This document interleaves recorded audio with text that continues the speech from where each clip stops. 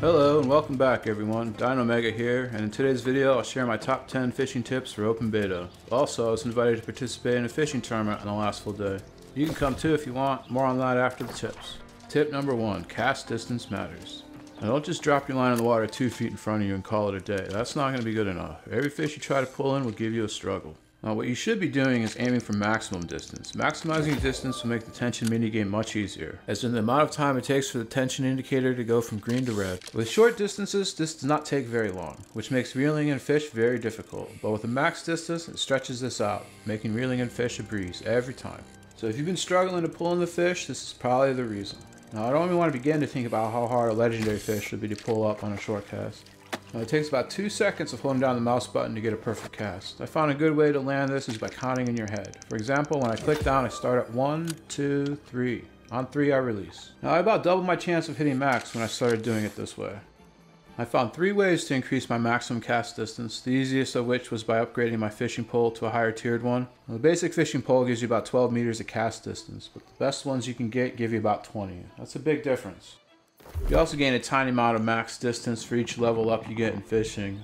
You can see this bonus value on the left side of the skills perk page, and the bonus adds up to 10 extra meters of cast distance at a level 200 fishing.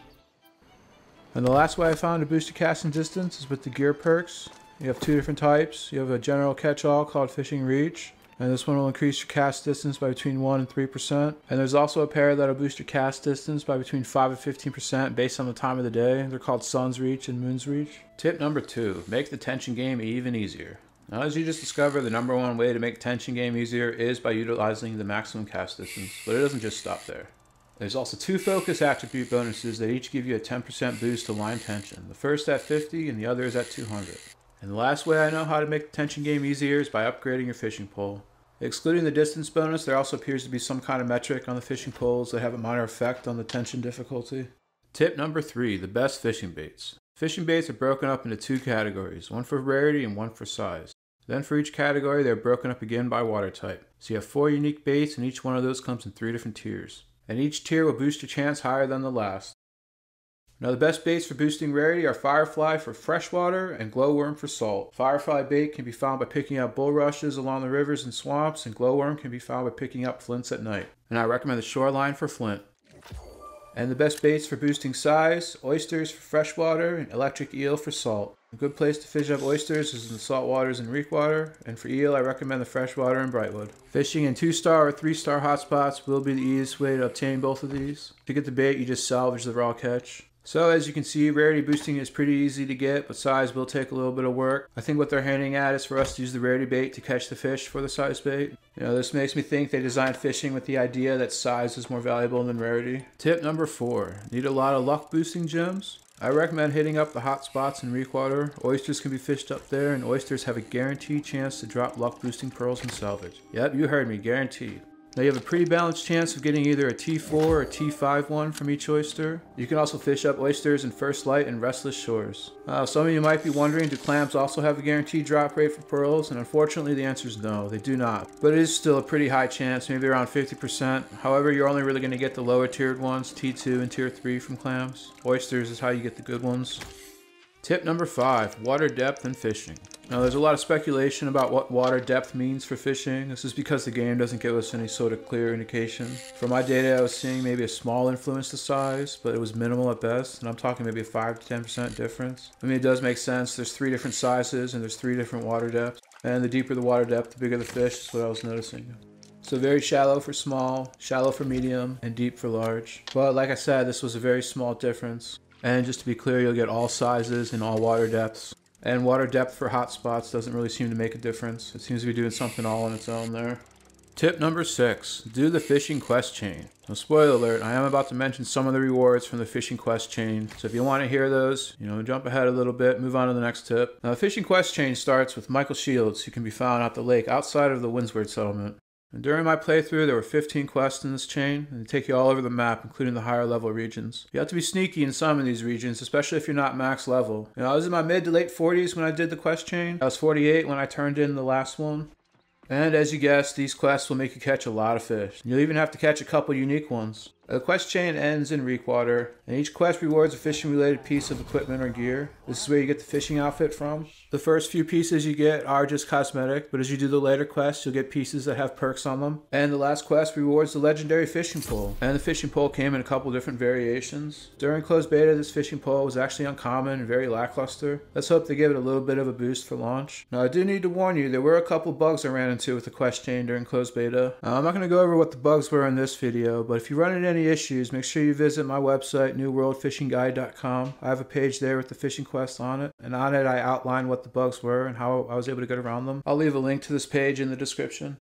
Tip number 7, the best fishing pole. Now, I expected the legendary fishing poles to be the best, but during closed beta it was actually just an uncommon. Now, if this doesn't change, your next best bet is going to be going with crafted, and this is simply because you can pump Azoth into them for the perks. The max distance values for the legendary pole is also equal to that of the highest tiered crafted one at a base gear score. As for the fishing poles that drop from certain enemies across the map, the ones I got didn't have any bonuses on them. Maybe the drop poles in Legendary 1 are just simply for cosmetic use. And while I do see a place for cosmetic poles, I really hope this changes for at least the Legendary one. Make it feel a little bit more legendary. I really dive deep in my previous videos for these next couple topics, so these are going to be more of a summary for those who haven't watched those and a refresher for those who have. Tip number 8, a crash course on fishing hotspots. Now, the point of a hotspot is to give you an easier way to catch rare fish. You'll find between 2 and 10 hotspots in each region, both saltwater and in fresh. Reekwater and Evanscale Reach are going to be my top choices for hotspots. They have the most higher tiered ones.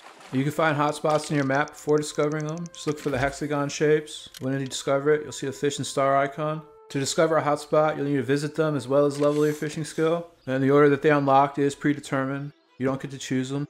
I was able to fish in them before being high enough to discover them. However, this seemed like it might have been a bug to me. At the hotspot, what you're looking for is the hotspot pool. It's about 3 meters wide and has fish jumping out of it. Make sure you land your line in the hotspot. You'll see landed on hotspot if you do. The bite rate is accelerated in hotspot pools. With bait, you'll get a bite almost instantly. Each tier of hotspot has a different minimum level quality of loot that you'll get. In the broad 1-star hotspots, you're still going to get common fish, but you'll get a lot more uncommon fish. In the rare 2-star hotspots, you're going to get mostly uncommon, but you also get a lot of rare as well. And in 3-star secret hotspots, you're just going to get rare. You can catch legendary fish in hotspots and catch them outside of hotspots as well. And secret hotspots did seem to have a small boost to the chance of catching legendary fish, maybe a 5 to 10% boost. The number of fish in a hotspot is limited. 3-star has about 10, 2-star has about 25, and 1-star has about 30. Now, hotspot pools are like mining nodes. Once they're depleted, it'll take some time for them to respawn. From my data, it'll take about 20 to 40 minutes depending on the tier, secret taking the longest. Tip number 9, the best way to level your fishing skill. Now, the best way to level your fishing skill from my testing was sitting at a 2-star hotspot. When it's up, fish in it. When it's down, keep fishing right there. Don't travel between hotspots, just stick to the 2-star one. 3-star hotspot doesn't have enough fish in it, and it also has a really long respawn timer. This is why the 2-star one is preferred over the 3-star. 1-star hotspot is a close second. It all comes down to the numbers: fish count, average rarity, experience per catch, and respawn timers. Experience earned is based on the rarity and the size of the fish. You'll get between 100 and 200 experience for most fish. Legendary fish will give you 550 experience points. Make sure you use the rarity boosting baits when fishing. You do not get bonus experience for fish caught in hotspots. It is equal to the same fish caught outside of a hotspot. I go over this strategy a little bit more detail in my hotspot video. We also take a closer look at the numbers. Tip number 10, everything you need to know about fishing for treasure chests. Treasure chest is how it all started for me. All the fame and fortune.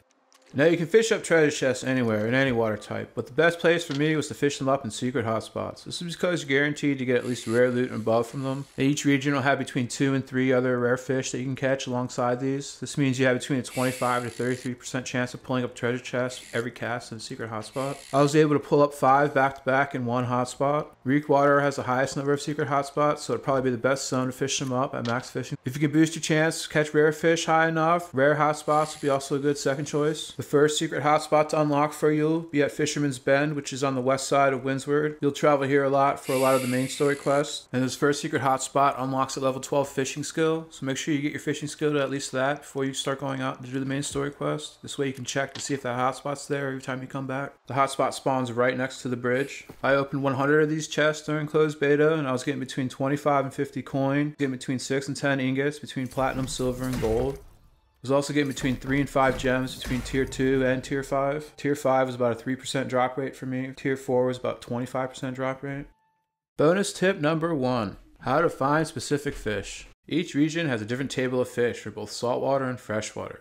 You'll find a couple fish of each variety in each of these tables, and most fish can be found in at least 3 different regions. Each region also has a unique legendary fish. I created a cheat sheet you can use to easily locate any fish. I'll leave a link to it in the description. Each fish in the list is broken up by rarity and then by alphabetical. You also see the water type and a list of 2-letter abbreviations. Each one's for a different region. There's a legend at the bottom left that tells you what each one stands for. I also included the rare salvage loot. I didn't include common fish in this list. It didn't seem necessary. Most common fish are pretty much just for fillets and oil. And for those of you who already have this cheat sheet, I did post a few updates since my last video about it. I also think there's going to be another update after open beta, so be ready for that. Bonus tip number 2. Watch out for the medium salmon mission. That's right, this mission is a time sink. You take this mission, you're going to spend hours fishing. The numbers are just stacked against you. There's too many common fish and there's too many other sizes. We only get 77 hours to fish in this beta, so let's not waste any of it.